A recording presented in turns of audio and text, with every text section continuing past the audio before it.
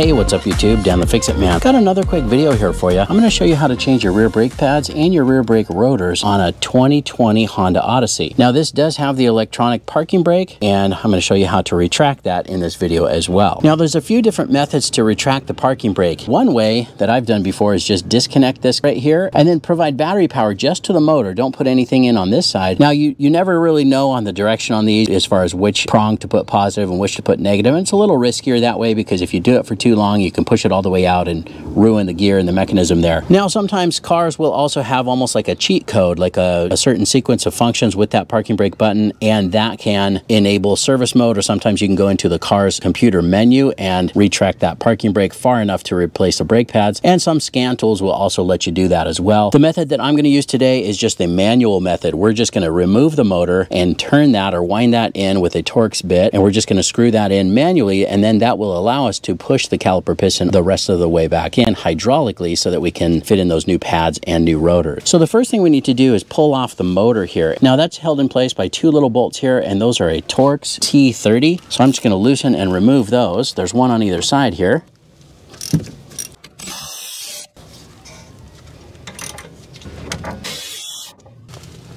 Now, I didn't say it before, but make sure that you don't have the parking brake on, and also you need to make sure that you don't turn the car on while you do this, especially if you're going to disconnect the parking brake connector here. I'm just going to leave it connected because we're just going to pull this off and set it up over here out of the way. You don't necessarily have to take this off, but if you do and the car is on, you will end up with some error codes. But now that we have those two screws out, we should be able just to wiggle this out carefully. There's just a rubber O-ring that holds that on, kind of prevents moisture and dust from getting into that mechanism. We'll just tuck that back right there out of the way. All right, so here on the inside, you can see this is the mechanism that we just need to wind back. And I'm just going to use this T45 Torx bit and just put it in there, right in through that opening. And then we're just going to turn this in clockwise until it stops. It's a pretty easy turning mechanism. You don't even need to use a ratchet. Just turn it all the way in until it stops turning. Right there.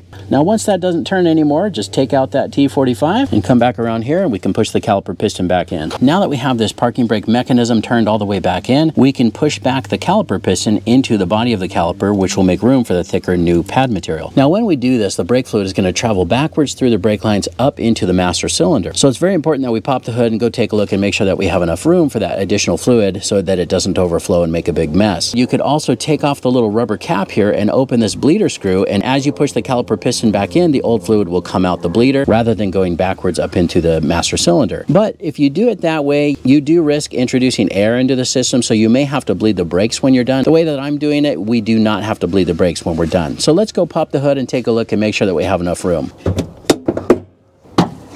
Now here's the master cylinder reservoir right here, and you can see that our fluid level is way down here towards the minimum, so we have plenty of space to push that backwards up into the system without overflowing out the top of this cap. A lot of people ask me if you need to remove this lid when doing this, and you really don't. Any additional pressure in here can easily still escape through the lid. The reason I don't usually take this off unless I absolutely have to take out some old fluid or to be able to inspect better is because anytime you expose brake fluid to air, it absorbs the moisture in that air. Brake fluid is hygroscopic, meaning that it attracts moisture, and that causes it to degrade and go bad. So we're going to leave the lid on, but it looks like we've got enough room to push the caliper piston back in. So let's go do that now. Now there's lots of ways to push the caliper back in. I prefer the little pry bar method. It seems to be the quickest way, but you can also take this caliper off and use a C-clamp or even a caliper wind back tool. But the pry bar or small screwdriver seems to be the quickest method for me. It seems to be my preferred method. This is the Mayhew Dominator pry bar. I really like this one. Just grab this and put it in through this little opening right here. You can see it coming out right here, and then just pull that towards you. Just some slow and steady pressure, and that will push the piston back in. Now I'm also going to shift over here, and I'm going to try to slide this in between the inside pad and the rotor, just to make sure that we get that pushed all the way back in. You can see now we've got a lot more room in there for that new thicker pad material. All right, now we can loosen and remove these two caliper slide pin bolts. Now these are a 13 millimeter, or you can also use a T45 on the inside. Now when you break these loose, sometimes the slide pin will spin, and so you may need to use a 17 millimeter open end wrench on that to hold it steady. Yeah, you see that slide pin is just spinning, so we'll put the open end wrench on that. There we go. Just gonna zip these off real quick. Now we can take off the caliper, and this one's pretty lightweight. I'm just gonna set this right down here on the lower control arm, out of the way, and then we can just pry out the old pads. Now you can see the little noisemaker is on the inside pad on the bottom. Now since we're taking off the rotor, we're also going to pull off this caliper bracket here, and that's held in place by these two 17mm bolts, and they're on there pretty good. So we're going to need something like a breaker bar or a long-handled socket wrench to break those loose.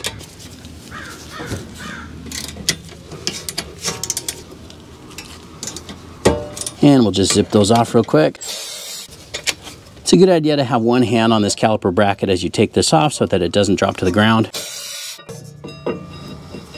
All right, now we need to take off the rotors, and those are held in place with these little rotor screws. These are notorious on Hondas and Acuras for stripping out. This is a JIS 3, not a Phillips 3. Sometimes those are stuck so good, and a lot of people end up having to drill those out and either replace them or just abandon them. This tool right here, this is an impact screwdriver. They call this the Vessel Impacta. This is a company from Japan. It's got this striking cap on the back, so if you put this in and you start hitting it, it will actually rotate counterclockwise, which will help break this loose and hopefully free that without having to drill it out or anything. So let's give it a try. That got it. Now sometimes the rotors will just come right off with a little tap or a little hit with a mallet. This one looks like it's stuck on there pretty good, especially right here around the hub. You can see it looks almost like it's rusted to the hub. So there's a special tool for that as well. It's called a Rotor Remover 9000. Now if that doesn't work, if you look carefully here, you can also see that there are some threaded holes in the rotor. You can get two M8 1.25 bolts and thread them into these threaded holes, and they'll basically press up against the hub, and that will help you break this loose or pop the rotor off the hub. Usually the Tanya Harding method works, but let's give it a whack here and see if we can get this. There we go. Now before I put the new rotor on, I'm going to try to clean the rust off of this hub with this wire wheel on a drill, and just make sure that you do wear some safety glasses if you're going to do something like this.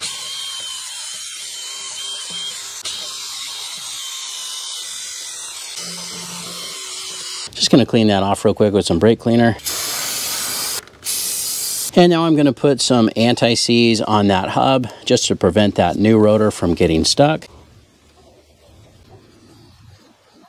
Mostly worried about the center part there. That seems to be where these stick the most. Now if you can see, this rotor comes packed in some oil, which prevents that from rusting when in transit or while it's sitting on the shelf. So it's important that we wipe that oil off before we put it on. I'm just going to use some brake parts cleaner here, and I usually just spray that on a paper towel and then just wipe it down. All right, and then when we put this back on, you want to take note to the threaded hole there, and we're going to line that up right here with the tapered hole. There's a lot of debate about whether or not these screws are really necessary. A lot of people say that these are really only for manufacturing as the vehicle goes down the assembly line. As long as they're not stripped and not giving us any trouble, I'll usually just put them back in.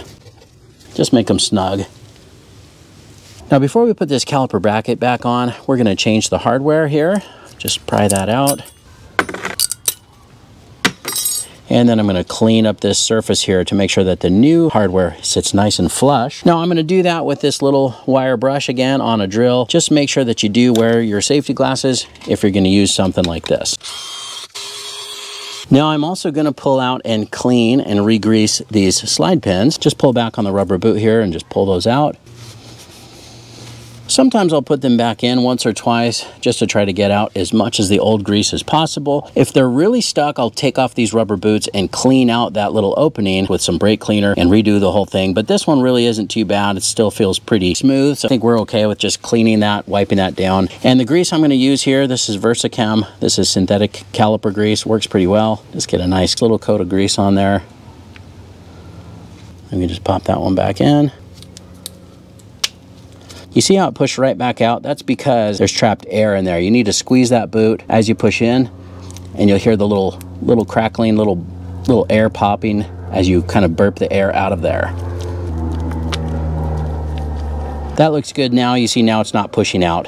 So that's ready to go. Let's do this one here. Now this one has the little rubber sleeve or little bushing at the end. Sometimes those will swell and that can cause it to get stuck, especially if you use the wrong kind of grease. But this one doesn't look too bad and it definitely didn't feel stuck. So we'll just wipe this one off and then add some new grease. And just pop that one in. See the same thing, you see how it pushes out? We need to squeeze that as we do it to burp out any air. If you use too much grease, it'll also push out. And that's bad because that causes your brakes to bind and drag, but that feels fine right there. Now, before I put the hardware on, I usually will coat these now with a little bit of that same grease. Now, this is not a lubricant, more of just a protectant, because a lot of times corrosion will build up underneath. That can cause your brakes to hang up or bind. I've noticed just by doing a little coating of this brake grease underneath the clip, I know it doesn't sound right because grease is usually a lubricant, but that little thin coating just seems to help prevent some corrosion and buildup that can cause the rust jacking and cause your brakes to bind, especially if you live in a really rusty area. All right, here's the new hardware, and these are just called abutment clips. So all we need to do is just line those up and snap them in place. Now these clips are a little bit different than normal. You can see that they have this little catch or this little spring that when the pads are in, it's like a little return spring so that it'll prevent that from dragging. It's different than having the little V-springs like this has up front. Looks like this is ready to go back on the vehicle. Now before I put that caliper bracket on, I'm gonna put some thread locker on these bolts here. Line that bracket up and get these bolts started. Just gonna zip those on real quick with this. And we're gonna get those torqued to 65 foot-pounds. All right, here's the brake pads we're using. I just picked these up from O'Reilly. These are the import direct. They have this weird orange coating. I think that does something to your brake rotor when it does its initial braking, but all we need to do is just kind of line these up at an angle and press them in place like that. And you can see those little springs are doing their job. They're pushing them off of the rotor slightly. Same with the inside pad. Just kind of put it in at a little bit of an angle and press it right up against the rotor. Now, just to help keep these a little bit quieter, I like to apply a little bit of this silicone ceramic extreme to the back side of that shim. Just kind of helps dampen some of the vibrations that cause brake noise. A little bit on the inside here as well. All right, and then we can bring our caliper back up. Now, sometimes dirt and dust will build up in here, so I'll hit that with a little wire brush.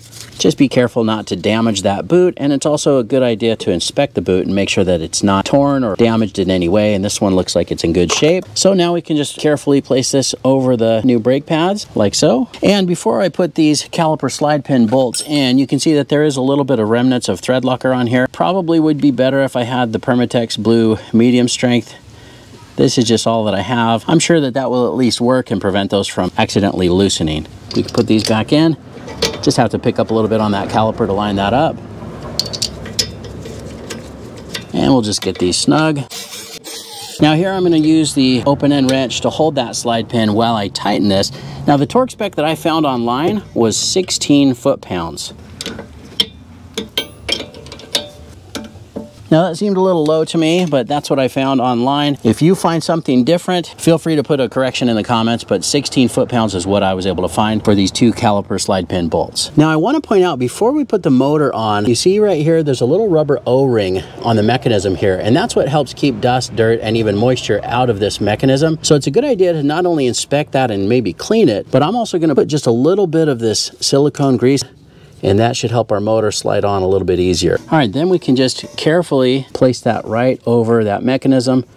Now here, you don't want to force it. Well, see, that went right on. That was really easy. But when you're putting that on, don't force it. The shaft and then the little insert have to line up. Don't go forcing that very strong. Just line that up. This one just slid right in. I think that grease was helpful. And then we can put in these two little T30 Torx bolts that hold the motor on.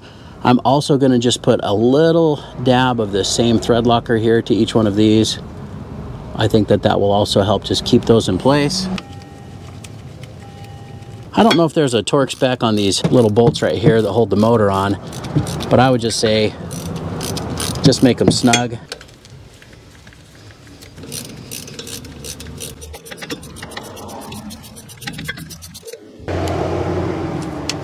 All right. And you're done. Now it's very important before you drive off, you need to press on the brake pedal several times, which will push the caliper piston back out, pressing those pads up against the rotor where they need to be. Now when you do this, don't press the brake pedal all the way to the floor. that can damage the seals in your master cylinder. Just press it down about halfway several times until it feels firm. And don't forget to double check the fluid level in your master cylinder before you head out as well. Now, after you have pressed the brake pedal and pushed those pistons back out, the parking brake portion of this should be self-adjusting, meaning that all you need to do is apply the parking brake and you'll hear the motor run, and what it's doing is it's going to wind that mechanism all the way back out until it's adjusted in the manner that it needs to be. Then once you take the parking brake off, it only releases so much, and so it should be automatically adjusted and you shouldn't need to do anything else. You should be good to go. I hope you liked the video. Please give it a thumbs up and subscribe if you don't mind. That does help me out. I'll get a link in the description to some of the parts and tools used in the video as well. Thanks so much for watching, and good luck.